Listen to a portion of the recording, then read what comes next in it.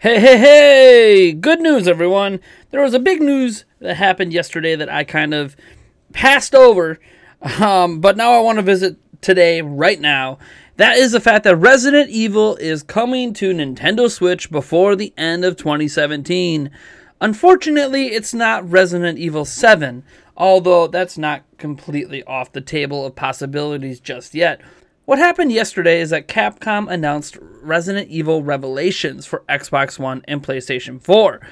And they released a trailer, and the trailer looks fantastic, and I'll put a link down in the description for you to go check that trailer out.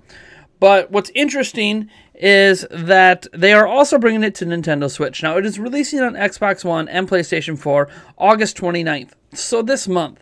But the Switch version isn't done yet, and they're not releasing that until the end of the year, or before the year is up. Now, the big deal here, and the big difference is that while Xbox One and PlayStation 4 are getting Resident Evil Revelations, Switch owners are going to be able to buy a collection pack, the Resident Evil Revelations Collection, which will include Resident Evil 1 as a cartridge, and it'll include Resident Evil 2 as a digital download code, or you could buy each game individually, digitally, for $19.99, and $19.99 is also the cost of Resident Evil Revelations on Xbox One and PlayStation 4. Now, to those who might not be in the know, that may sound like Nintendo's kind of getting a deal, but Resident Evil Revelations 2 is already on Xbox One and PlayStation 4. So this is just catching the Nintendo Switch up to a new version of the game being released, and obviously releasing Resident Evil Revelations 2. And this is exciting for a number of reasons, particularly because this marks the return of Resident Evil to Nintendo platforms. Now, it feels weird saying return because Resident Evil Revelations was originally on 3DS, and then it eventually got ported over to PlayStation 3, Xbox 360, and yes, the Wii U. So it's not like we've really even gone a full generation lately without Resident Evil. But what we do know is that Resident Evil Revelations sold poorly on Wii U, and Nintendo never got Resident Evil Revelations 2, well, until now.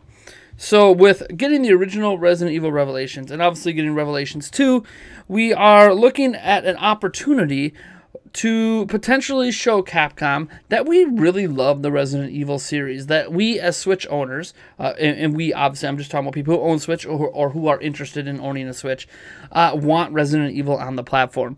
And unlike Street Fighter 2, which sold really, really well, and I'm aware that I made some factual errors in my talk about the sales of Ultra Street Fighter 2, because that was an exclusive version of Street Fighter 2 for Switch, so it never technically released on other platforms. I mean, it did, but as like under different titles with different features, and I don't know. I'm kind of over Capcom rehashing Street Fighter 2 over and over again, a game that came out in 1991.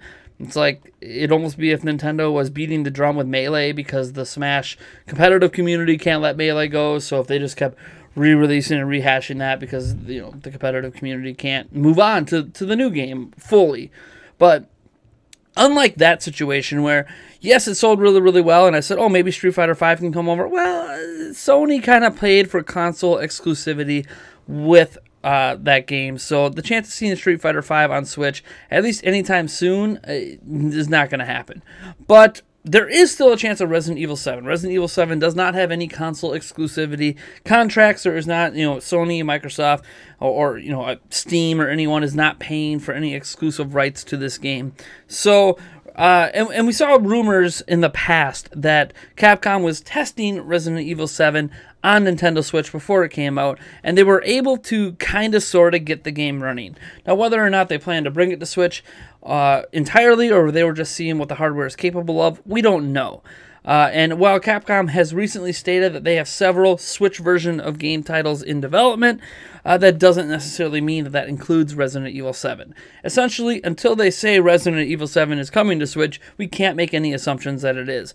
But since Resident Evil 7 isn't coming out anytime soon, we now have Resident Evil Revelations and Revelations 2. And speaking from experience with the first game, which I played on 3DS, Revelations is really, really good.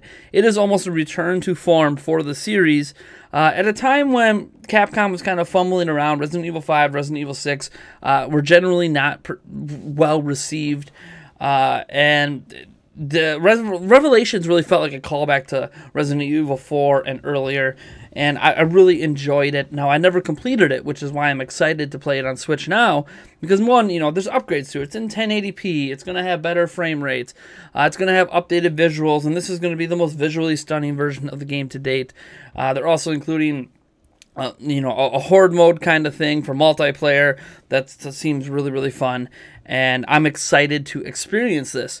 Now, I'm just talking about this mainly because I'm excited for Resident Evil in general. I've always enjoyed a good horror game, and while Resident Evil is kind of taking a turn to be more action-oriented than horror, almost in a Left 4 Dead kind of way, where Left 4 Dead, the original game had its creepy moments, but by the time you get to Left 4 Dead 2, it was more action-oriented. I mean, let's be honest, you don't get too scared in Left 4 Dead 2, but I'm really excited to see one of the better Resident Evil games, and hopefully one of the better sequels to that Resident Evil game, coming to Switch for a relatively affordable price. I mean, $19.99 feels fair.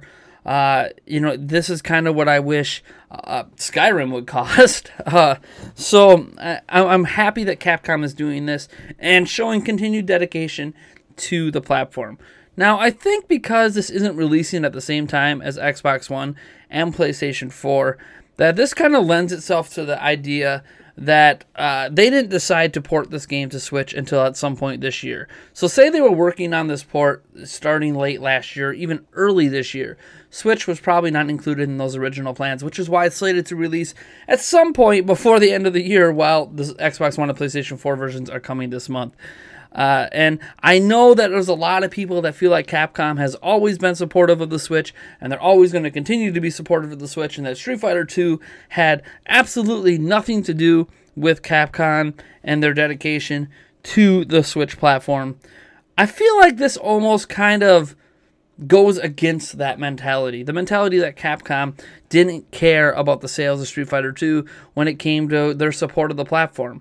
I know that there was a misquote, and I kind of followed that misquote myself about how Capcom was basing the support of the Switch on the sales of Ultra Street Fighter 2, and I realized that technically, like, that public remark didn't mean what it was translated as. But again, that doesn't necessarily mean it's not true. That's just not what they publicly stated, right? We don't know behind closed doors how Capcom is determining anything. But what we do know is that outside of Monster Hunter, it was hardly guaranteed that Capcom was going to keep supporting the Nintendo Switch. In fact, the announcement of Ultra Street Fighter 2 did feel like dipping your toes in the water kind of thing, where you're just seeing, with a really cheap exclusive version of Street Fighter, if it could sell on the platform. And this is just me as an onlooker. When you look at Revelations, again, it's another old port that's going to be the quote-unquote best version of the game. Revelations 2, obviously, as well. It's showing a trend of Capcom where they're still testing the waters, right? They are not willing to at least come out and state fully that, hey, our Monster Hunter Worlds is coming to Switch, or that, and this assumes that Monster Hunter Worlds can come to Switch. I know that there was rumors out there that Sony kind of ponied up quite a bit of money to ensure it would never come to Switch, and they didn't care if it came to Xbox One because Xbox One has zero audience in Japan. But their idea was they didn't want it going to Nintendo's platform so that they could increase PlayStation 4 sales in Japan. And from a marketing perspective, that kind of makes sense, especially since Sony has more inroads in the West, and they're trying to make even more inroads, out East, and having a game that could be popular in both markets, not be on a platform that people would rather probably play it on in Switch, in Japan anyways, is to Sony's benefit, because it's not going to help Xbox One really at all. Now, moving beyond that, we obviously have to consider that people don't know if games are going to sell on the Switch. Third parties have no history of success beyond, so far, these older ported games. And I'm okay with the trend of porting old games, especially if they're high-quality ports. That doesn't bother me. I would love to see, heck, Grand Theft Auto 5, I would love to see that brought over. It's one of the top-selling games of all time at this point, and it is not on Switch. And for anyone who thinks it can't run on Switch, did they forget that Grand Theft Auto 5 originally released on the Xbox 360 and the PlayStation 3?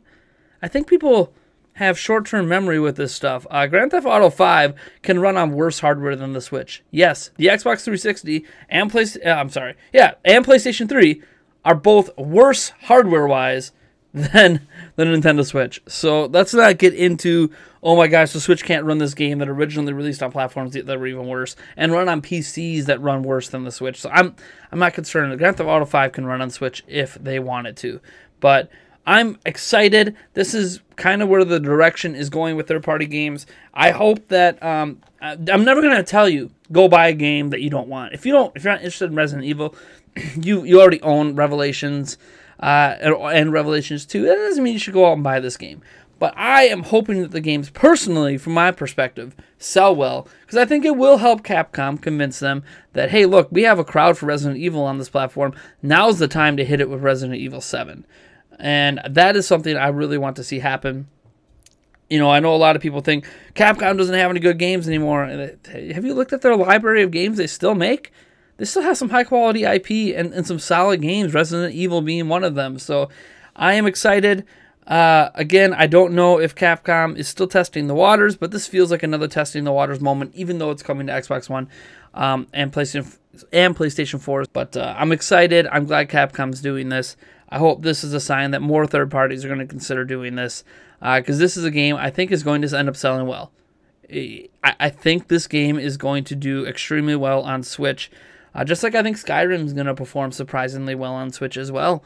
I'm hoping, you know, the games that are kind of my question marks are obviously FIFA and NBA 2K18, because they're sports titles, and I don't know how many sports fans own a Switch. I know I personally am going to buy at least NBA 2K18, but I don't know how many other people are going to do that. I guess we'll find out when the games release, won't we?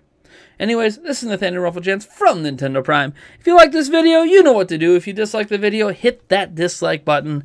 Otherwise, folks, I will catch you in the next one. Oh, wait. Subscribe. That's a thing, right? Oh, man, I really should just have a pre-recorded outro for these videos. Have a good one, folks.